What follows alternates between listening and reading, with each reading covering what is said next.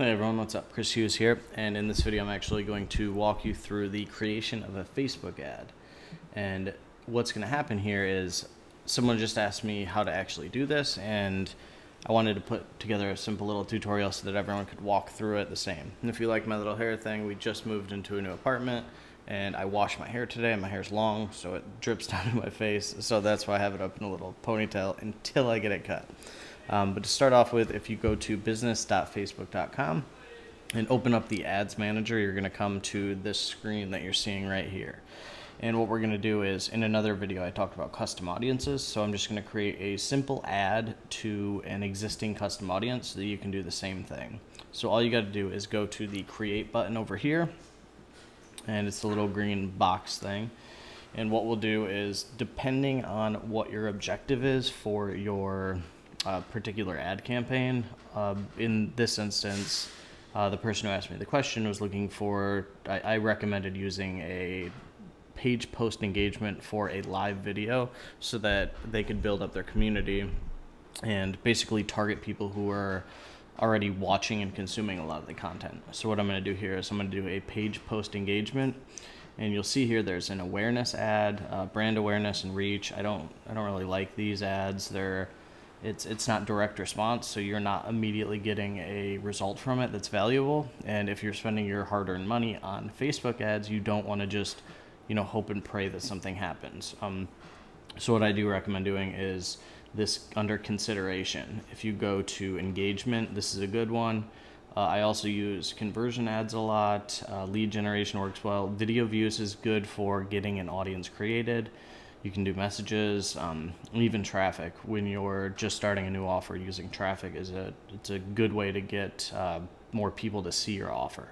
But in this video, I'm going to do engagement, and I'm going to scroll down a little, and you'll see here there's post engagement, there's page likes, and event responses. What we're going to do is just post engagement, and you always want to name your campaign something so that it's easy for you to understand what you're doing. So if you're selling a particular product or it's a video specific to something, you'll want to label it according to that. I use PPE, page post engagement, just because that's what I know for when I review all my ads and stuff.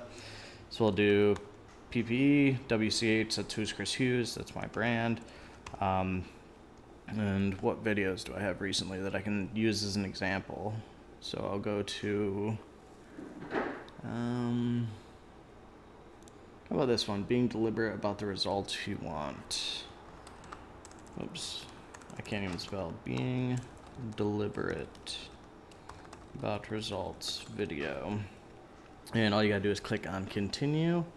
And what we'll do here is you'll want to name your ad sets. You'll see here that it just says US -18+. This is the default that happens when you're doing this, and what I recommend doing is using the custom audience in this instance for the person who asked me the question. So I'll do, let's see, I have one for the email list, lookalikes. So this could be good. This is a lookalike audience of 1% of the people who watched 25% of one of my other videos. There's also, this is probably a better one, the one who watched 50% of that video. So this is, in this example, basically, if you think about it as the video that I did the ad for, this is Ever Feel Weird About Advertising Your Business, and it was, I think, 4 minutes long. So 50% viewers will be people who watch 2 minutes of that video. So usually if someone watches a video for 2 minutes, they kind of like you. They, at least want to learn a little bit more from you.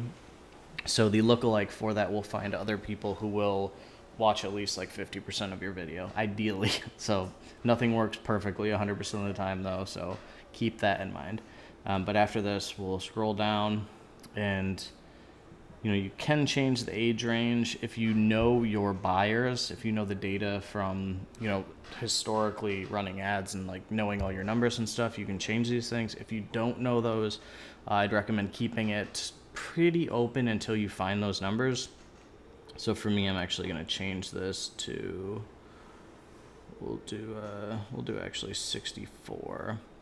I'm going to keep it open gender-wise. We'll do English. I always put English in there because it'll shrink it down because I speak English, and I don't want someone who speaks like Arabic or someone who speaks Thai or, you know, Tagalog or something to see my video and not understand it. It's just a waste of money getting in front of someone who doesn't understand what you're talking about.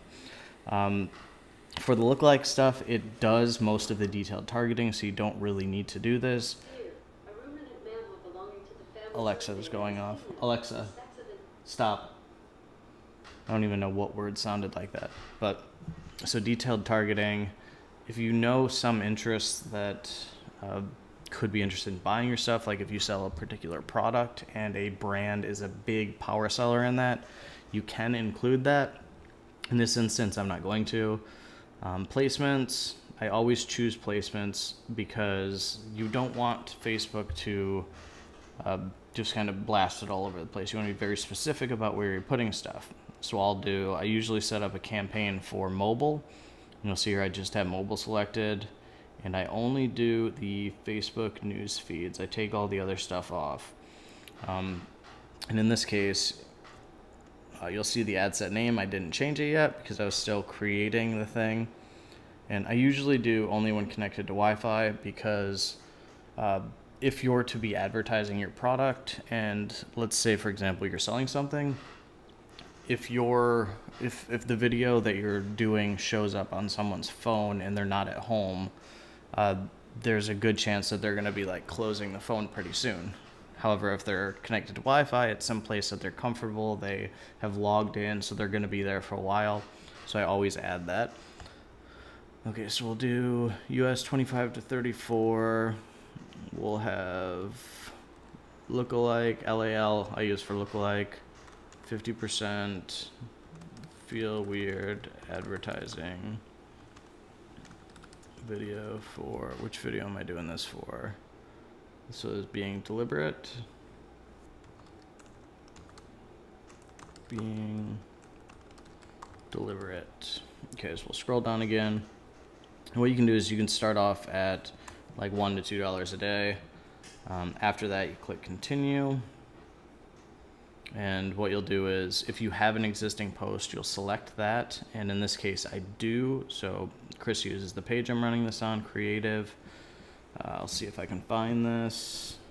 Okay, there it is. So what you can do also is these call to action buttons, and this will just put a little button down below your video so that people can take action. And ideally you want to either send someone to a landing page where you can capture their information, and I recommend using ClickFunnels for that. I will include a link down below for a free trial for that so you can go through. It's a sales funnel builder. So what it does is it allows you to capture leads and convert them to sales. Other times I usually, I'll either send people there or I'll send people directly to my page messenger, because you can set up a chat bot that'll, you know, answer questions and kind of pre-qualify people and get people to know, like, and trust you quicker. So in this case, I have a send message is all I'm doing. So in this video, I'm not sure if I'd probably give a call to action to send my page a message because I've been doing that lately. So what happens will generate automatically if you don't have captions. I'm not going to read this right now because I'll go back and fix this later on. But once this is set up, all you got to do is click on confirm, and you'll have your first ad set up. Oh, I forgot ad name. So you'll want to label this being deliberate about what you want mobile. So I can click on confirm. I'll do that right now actually. And what I do next is I'll go back into that campaign and I'll duplicate it, and I'll run a test between mobile and desktop. So you'll see here, I'll click on it and I'll go to duplicate, and under original campaign, I'll click duplicate. And is this the duplicate? Okay. So video for being deliberate, and we'll change this to desktop.